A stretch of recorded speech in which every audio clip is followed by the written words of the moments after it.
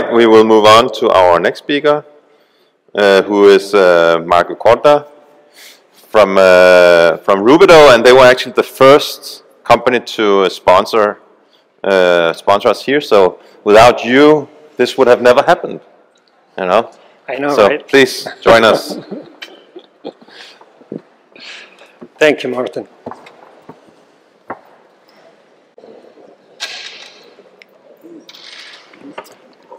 That's a magic button here.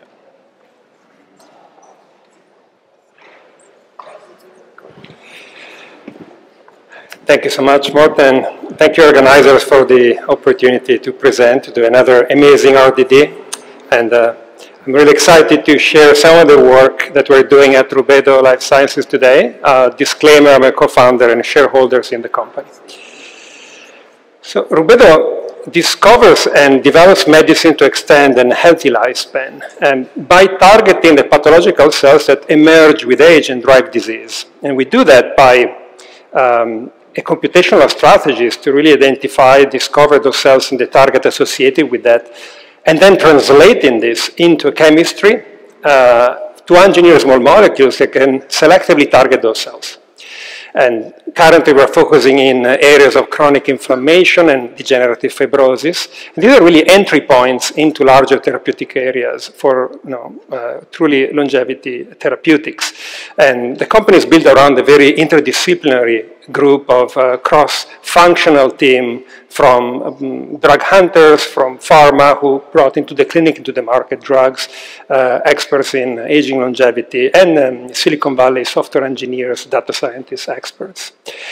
So, but today I'm going to really focus about a question that is around the heterogeneity of cellular senescence, and specifically, is there one senescent cell state, or there are many, and why this is important? It's important if you think this in terms of drug discovery and development. And I'll touch base on how we try to solve this, answer to these questions using an AI-driven single-cell multi-omic strategies to enable a drug discovery for that. And I'll end with an example of a therapeutic approach that we are developing. So we're very familiar with why aging is the ultimate risk factor. But the reason we're here, because we think this is a plastic phenomenon, so we can change the onset of development of age-related diseases, moving back on time or even reversing it. But that means can also happen on the other direction, right? So the biological age is actually is uncoupled from the chronological age. And this happens. There is premature aging that can happen following genetic conditions, environmental, SARS-CoV-2 is a driver of cellular senescence, can actually premature aging the survivors. And so when this happens, when the biological aging is kicking in, and then when we see the emergence of multiple factors that integrate, but emerging cells that are really become pathological. And extreme examples well known is cancer cells, but senescent cells or senescent-like cells is another. And there are many others that are really still undiscovered. So today I'm going to focus about the senescent or senescent-like cells, which is a great therapeutic opportunity for this space, among others. And probably many here are familiar with what senescent cells are, but it's important to say, so any cells can become senescent potentially upon injury, upon damage, and they have commonalities. So they stop dividing, typically they're very resistant to cell death, and they're metabolically very active, releasing a cocktail of cytokines, metalloproteases, defined as SAS, which are very important because they call the immune system on site. And in a healthy, useful environment, actually, they help and enable the clearance and regenerative response in the sense. But so this positive function can promote wound healing, regeneration, is a tumor suppressor mechanism, so they're good. But it's a pleiotropic function, which means it can also play an opposite effect. And indeed, with aging, damage, disease, this in reality changes. Those senescent cells can escape immune cells aging too, and then they start to cooperate by driving a chronic inflammatory state that can degenerate in tissue degeneration, fibrosis, and promote cancer. So it's clear how they're now behind many age-related diseases. Now, preclinically, now we start to see this in the clinic as well. So in this sense, it's a master regulator of aging.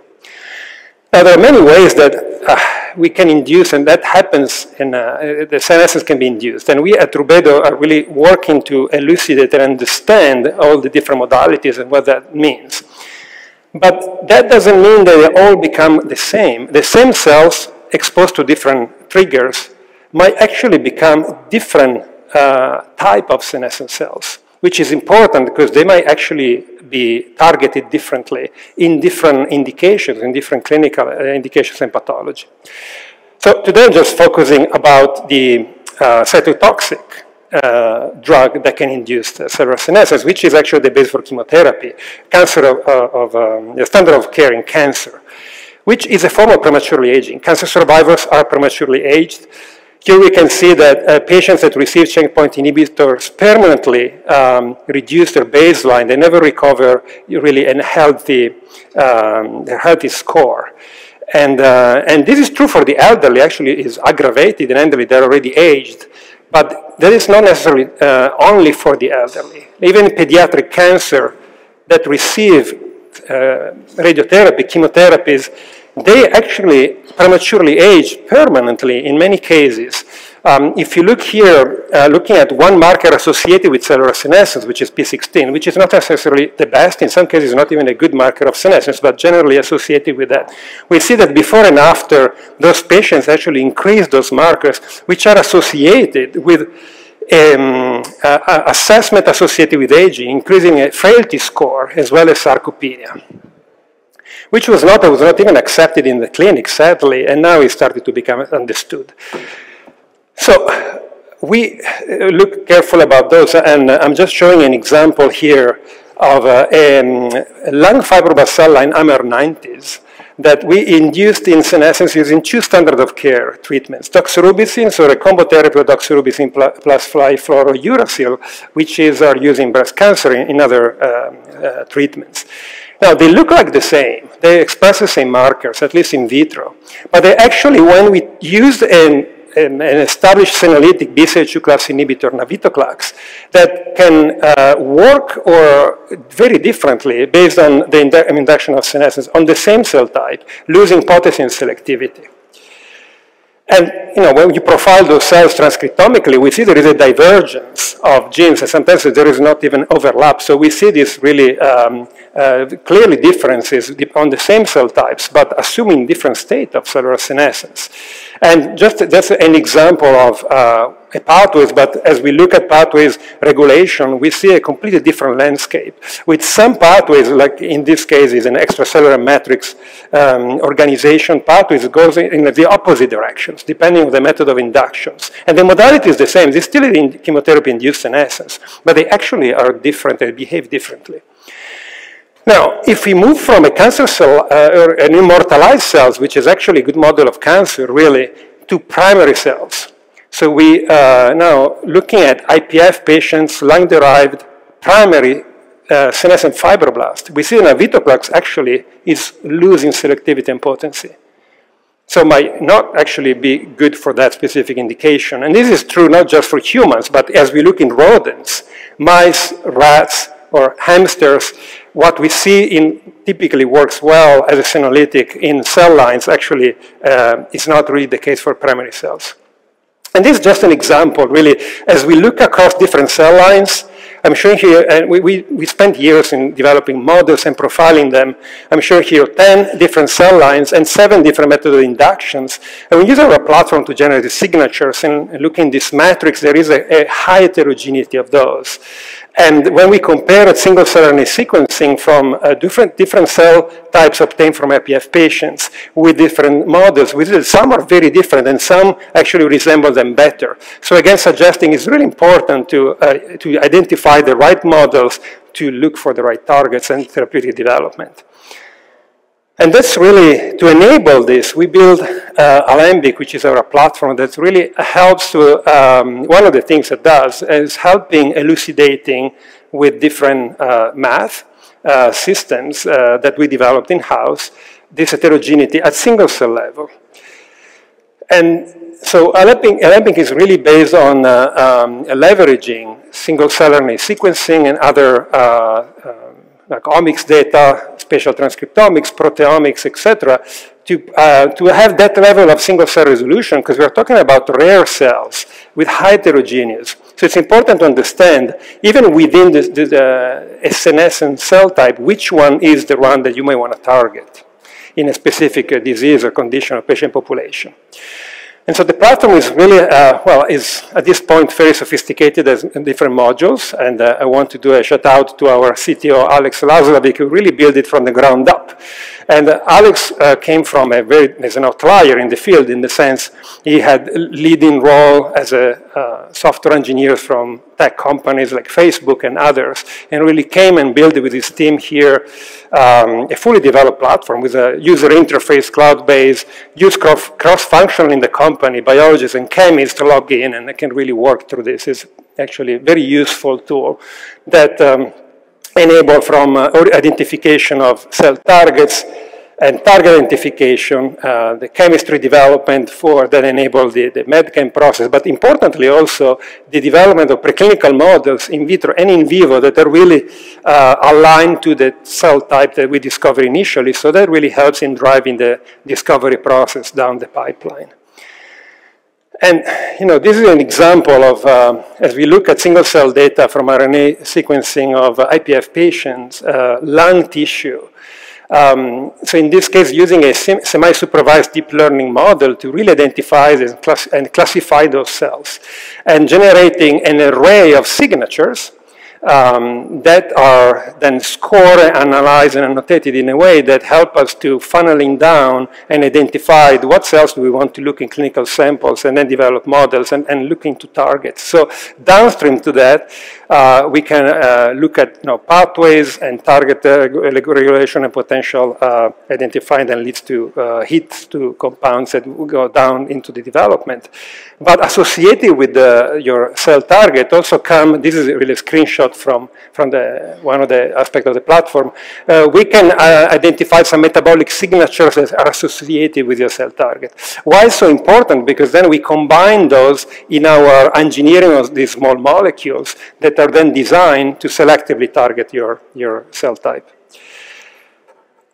And so, switching gear, I give an example of one of the early days.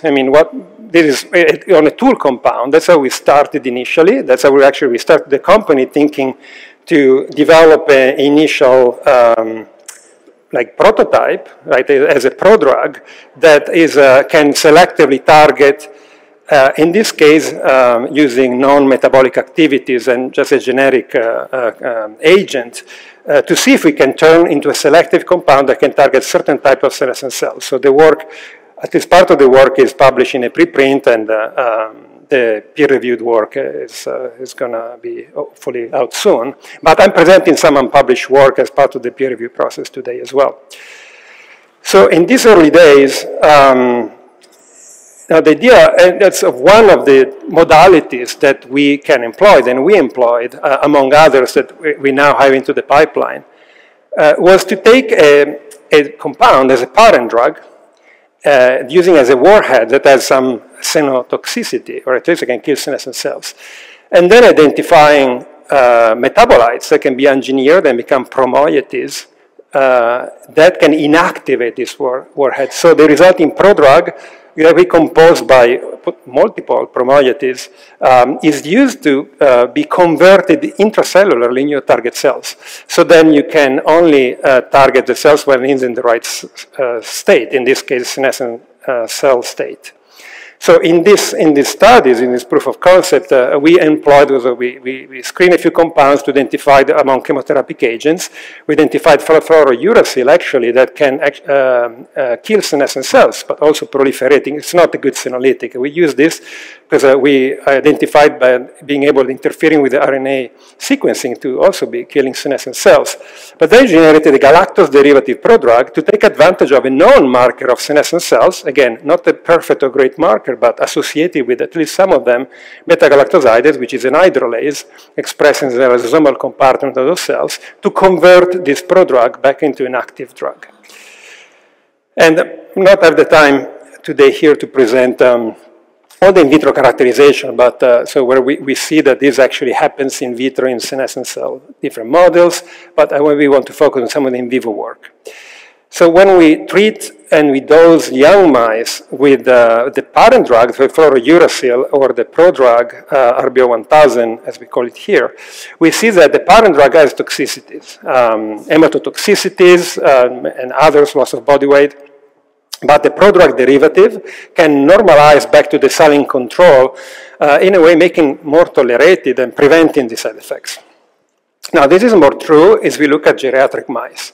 So if you dose, and so we use cohorts about 28 months and older, and if you dose a geriatric mouse with a parent drug, it's absolutely not tolerated, so I'm not even showing here. But we were able, with the prodrug derivative, to dose chronically over weeks without seeing any evident side effects. If anything, the spleen, for example, went back to a more like a useful size. And really, a careful hematopoietic characterization of those cells didn't show any significant change, suggesting again that this is well tolerated. We did PK studies. We see that the prodrug has a good profile with really minimal conversion systemically. But intracellular is what we want to do. So then, to kind of look at the same mechanism of action of conversion of the prodrug by leveraging the hydrolytic activity of beta-galactosidase, we employed here a prodrug derivative of luciferin to treat transgenic mice that constitutively express luciferase, so that the substrate luciferin, but the prodrug is converted then to emit light only in the cells that express a level of this enzyme, beta-galactosidase. And we used a model of naturally aged or chemotherapy-induced aging using doxorubicin. So those mice showed a similar profile that actually matching with other markers associated with cellular senescence, leukohistologically or by gene expression, like P16 or beta-gal and others. And at that time, we're using those markers. We don't rely only on those. Now we rely on those signatures generated with Alembic that really can help us keeping track and clinically on the clinical samples that are also valuable biomarkers. But those are established markers. And what is interesting, the bioluminescence also correlate with this function. We did a performance score. So the highest the level of bioluminescence, the lower the score, the activity of these animals. That is a combination of, we're on time? 3, I have here time. So very quickly, we look at frailty. We use a CRIAR system to lineage trace muscle stem cells. And we see those mice increase activity in running wheel computer controlled cages and overall increase the frailty score. They increase survival. These are not longevity studies, but they're showing like increase in resilience of these mice during the course of the studies. We look at muscle, and we saw improve of, we did electrophysiology, biomechanics. We saw improve of muscle for production in the geriatric mice treated. And challenge these muscles with an injury, cardiotoxic injury, and looking histologically cross-sections and looking at this, tracing the muscle stem cell-derived regenerated fibers, we see a shift towards a faster regeneration, and I'm showing here also reduced fibrosis. And when we isolate with cytofluorimetry, sorted out the muscle stem cells, we look in vitro that there was improvement of activity, self-renewal, and proliferation, suggesting again that was an improving function that correlates with the physiological function. We look into the brain too, and we did behavioral studies, Y-maze, Morris water maze, trained those mice in swimming pool to learn when the position of the platform is, and we saw geriatric mice can't really learn that over time, and young mice they do very well, but geriatric mice treated, they're actually pretty good. They go straight to the platform, it's just very slow, but they do it. And they remember well the position of the platform. And that, when we look into the brains, especially in the hippocampus, we did see there is a decrease in neuroinflammation. Look at markers such as microglia expansion and activation. And really not changes in neurons, but decrease in senescent cell markers. Also in muscle didn't show that. But increase of neural stem cells, activities and numbers. So that really suggests that this model can be used it was our base to think, can we now do this work and on a more sophisticated way? And so I want to thank people that contributed to that, and our scientific collaborators, Professor Tom Brando, who is my mentor at Stanford, where I did my postdoc, and later as an independent investigator, and Tony Vaiscori. So that really was the base of it. 30 seconds. The compounds that we now developed are very potent and very selective, and that's what really built our pipeline in entry points that we are looking at age-related diseases, using different modalities, pro-drug and not necessarily pro-drugs at this point, leveraging our Alembic platform. And also great shout out to our scientific and clinical advisory board that is supporting us. And thank you for your attention, and reach me for job opportunities, investment, and partnering, and thank you for your attention.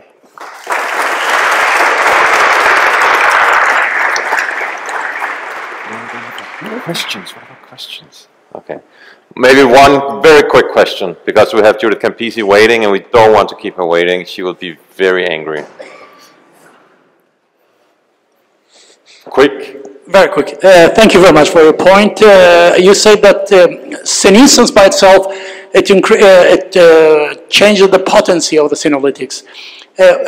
We can see in the medical practice most of the time after exposure to the chemotherapy or radiotherapy, a dramatic acceleration, especially in the phase, rejuvenation of phase of the patient after taking all those sessions. So the question is that, can we take flavonoid senolytics like fisetin or quercetin as a prophylactic before taking those sessions? For example, somebody is taking radiotherapy next week or next chemotherapy. Can we take senolytics drugs? Yeah, thank you for the question. Very quick answer. First of all, I would not advise anything that has not been tested in the clinic, and this has not. So conceptually, yes, but I think we need to understand which senolytic, how to target, what is the dose of therapeutic regime. But potentially senolytic can help to prevent, yes, but needs to be proven clinically first. All right. Thank you so much, Marco. That was fantastic. Thank you. Thank you.